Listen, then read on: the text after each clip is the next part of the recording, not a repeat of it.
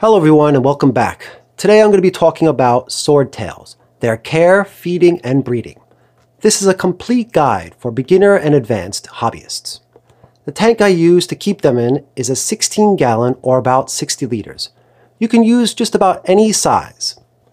But the more of them you want to keep, the bigger the tank you'll need. You'll notice that I use plants. They're all live plants. It gives them some place to hide. And they like to interact with the plants also. As far as tank mates are concerned, you can keep, or there are a number of species that'll get along with them just fine. They include tetras, rasboras, rainbow fish, angelfish, and a few other different types of species. I keep panda cories. You can see them on the bottom right down there.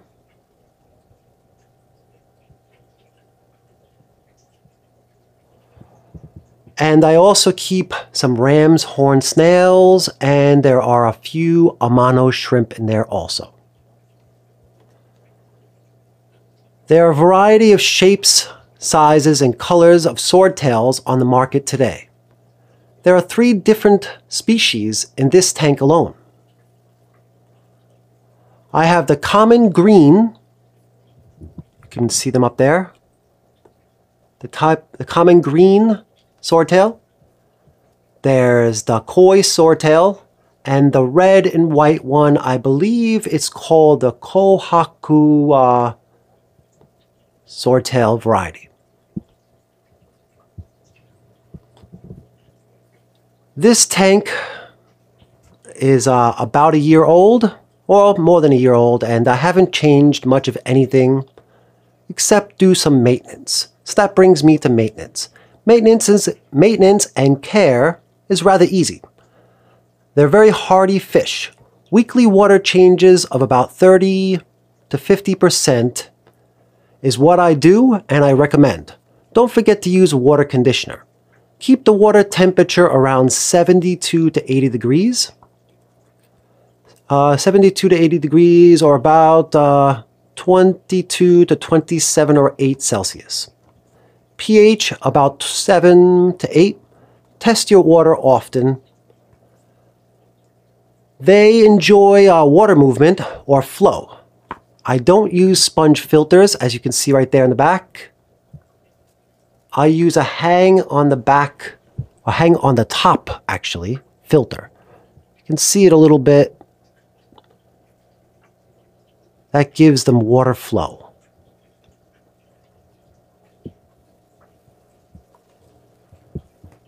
And as far as feeding goes, feeding isn't too difficult. I'll show you what I use. That's down here. Let me just show you. Oop, elevator going down. Okay, so I have a few different types of food that I use.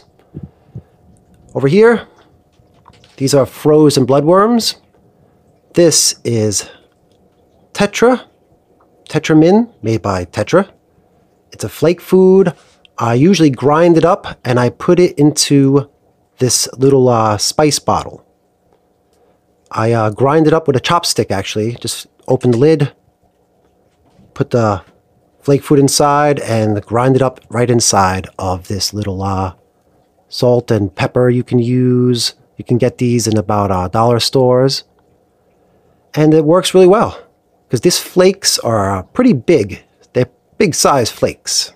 So I usually like to break them up smaller. I also use this. This is called Fun Tips. It's by Tetra. They are tablets that you can stick going up on the glass, on the inside of the glass, of course. They like to nibble on these. These can give them something to eat for a little while. They really enjoy these. I also use some frozen dried fish food. This is frozen dried, or freeze dried, not frozen, freeze dried fish food. This one's made by Comet, and I also have one made by Hikari. this is also freeze-dried bloodworms. For you more advanced fish keepers, you can use things like live bloodworms. Instead of freeze-dried like this, try live. Try Daphnia, which are a type of sand. No, that's sand flea. They're actually a water flea. Or small little crustaceans. What was the name of those? A calinus, if I remember the name correctly. So we're going up. Let's see what the tank looks like again. Okay, so that's food. So let's get into breeding. So breeding is rather easy. You put male and female together and they do the work for you. That's a female kohaku, swordtail. Female has no sword and they're usually larger. Females can grow about 6.5 inches. These are almost at max size. And males, which right there you can see the sword, that's how you can tell the difference between male and female. The males have swords and are a little bit smaller and skinnier.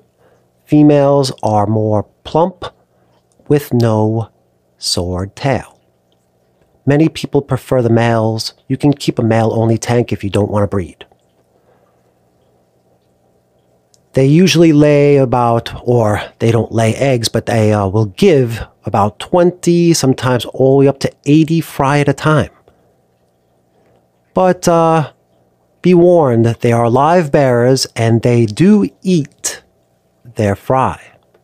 You need to have something like this. This is a breeding box that I use to scoop out the fry.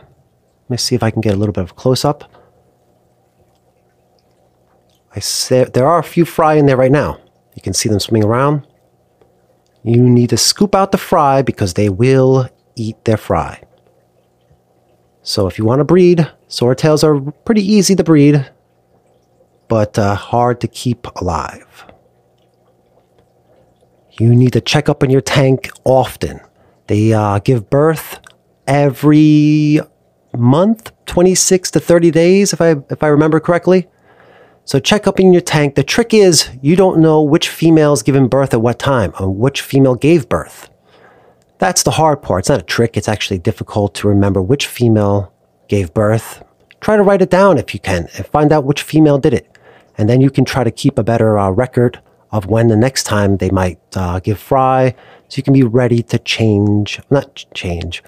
you can be ready to catch them and put them inside of your breeder box. So how I find fry sometimes is when I'm doing water changes, all of a sudden fry that are hiding down here or up in the corners just all of a sudden pop out when I'm doing a water change. So I quickly scoop them up and I put them inside this breeder box that's inside the fish tank. Makes it easy. They can stay in the same water conditions. You can get the outside one if you want. You have to clean the inside of the breeder box where you keep the fry also. So that's a little bit extra maintenance, but it's not a big deal. If you don't know what to feed your fry, you can feed them a few different types of food. Let me see if I have something down here. I use something like this. This is actually made by Comet. It's almost powder food. This is a guppy food that's almost in powder form. So I use that. I use the flake food, really finely crushed, or I use actually fry food also. I have fry powdered food. If I missed anything, let me know down in the comments below. I believe I covered just about everything from care to maintenance to feeding and breeding. Thank you for watching. If you found this video helpful, please hit the like button and subscribe and help the channel out. Thanks for watching. Again, have a good day.